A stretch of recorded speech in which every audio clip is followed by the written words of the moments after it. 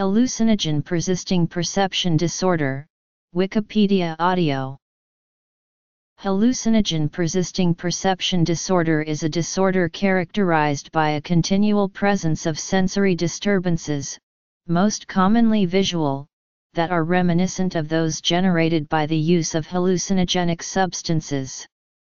Many of the characteristics of this disorder can be mistaken for anxiety or panic-related disorders by physicians.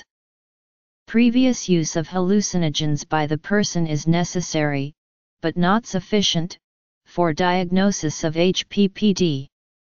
For an individual to be diagnosed with HPPD, the symptoms cannot be due to another medical condition. HPPD is distinct from flashbacks by reason of its relative permanence. While flashbacks are transient, HPPD is persistent. HPPD is a DSM-5 diagnosis with diagnostic code 292.89.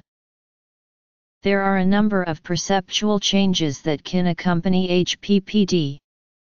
Typical symptoms of the disorder include halos or auras surrounding objects, trails following objects in motion, difficulty distinguishing between colors, apparent shifts in the hue of a given item, the illusion of movement in a static setting, air assuming a grainy or textured quality, distortions in the dimensions of a perceived object, and a heightened awareness of floaters.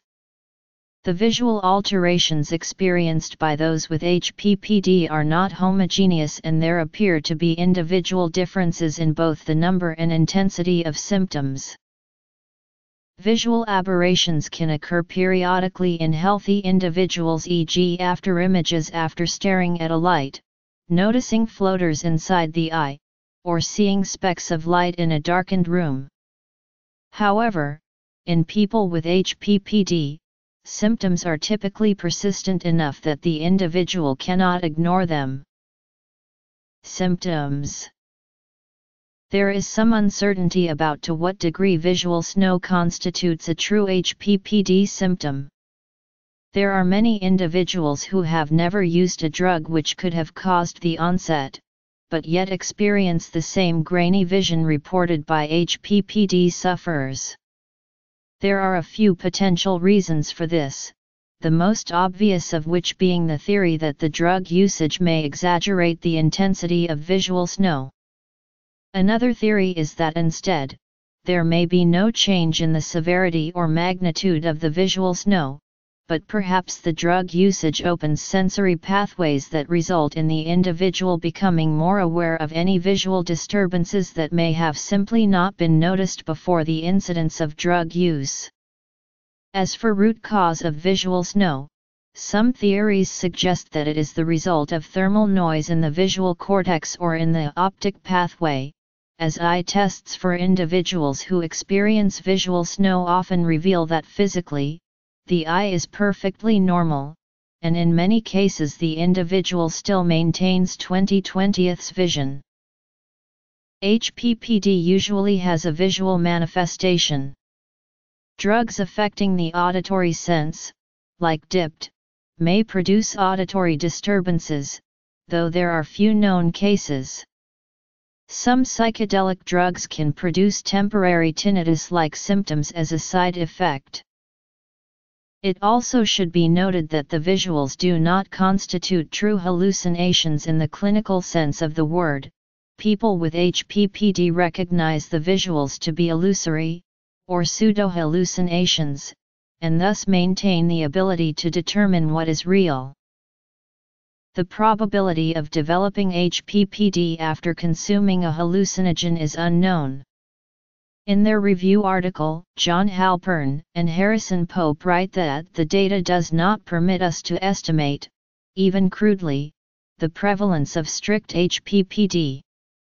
These authors noted that they had not encountered it in their evaluation of 500 Native American church members who had taken the hallucinogenic cactus peyote on at least 100 occasions.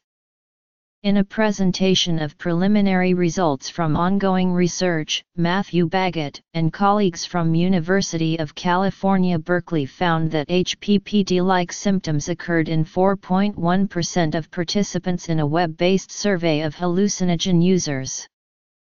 These people reported visual problems after drug use that were serious enough that they considered seeking professional help. This number may overestimate the prevalence of HPPD, since people with visual problems may have been more interested in completing the researchers' questionnaire.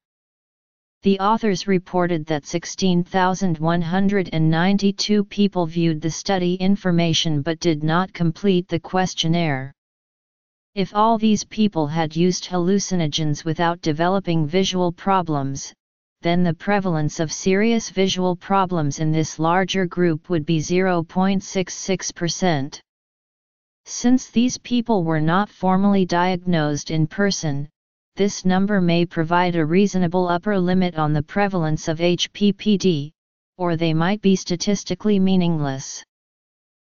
It is possible the prevalence of HPPD has been underestimated by authorities because many people with visual problems relating to drug use either do not seek treatment or, when they do seek treatment, do not admit to having used illicit drugs. In the sample of Baggett, only 16 of the 107 people with possible HPPD had sought help, and 2 of these people had been diagnosed with HPPD.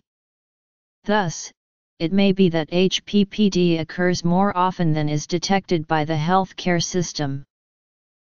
The cause of HPPD are not yet known.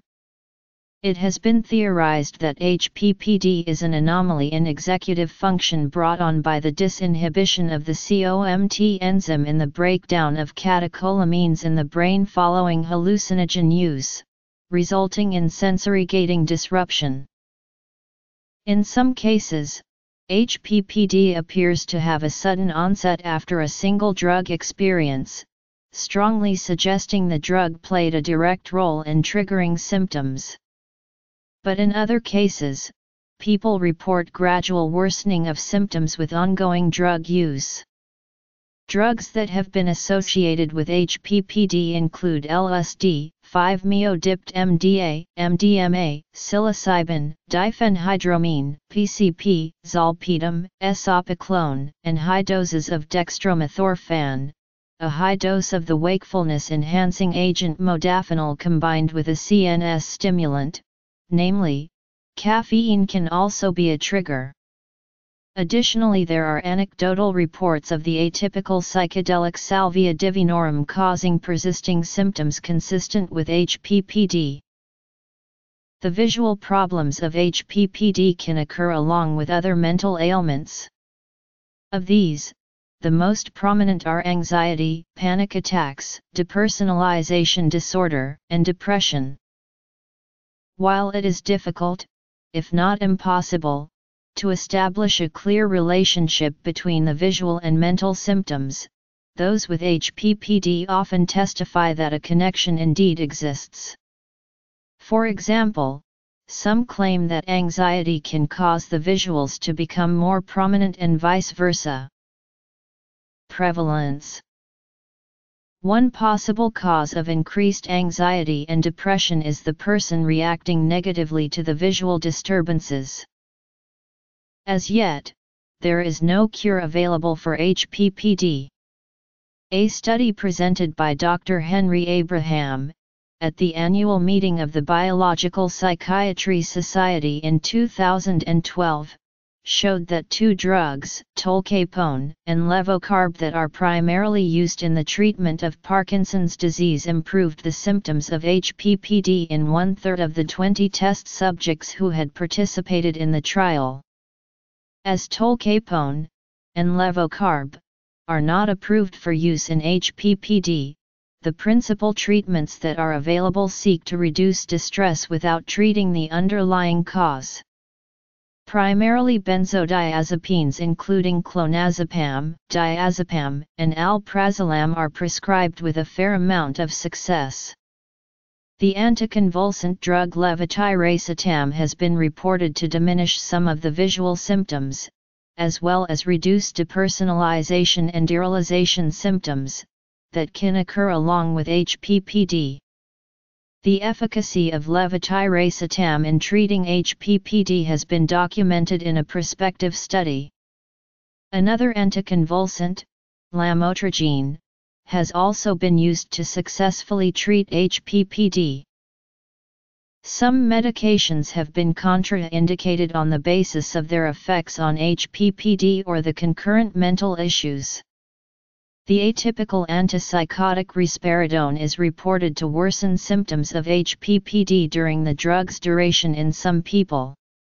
Those with HPPD are often advised to discontinue all drug use, many of which are thought to increase visuals in the short term.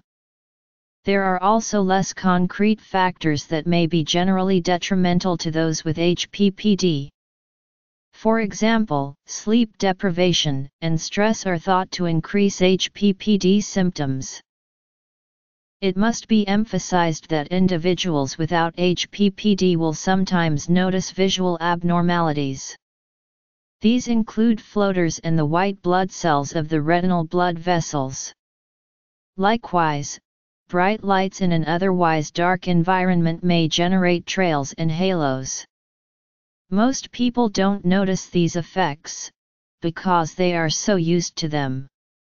A person fearful of having acquired HPPD may be much more conscious about any visual disturbance, including those that are normal.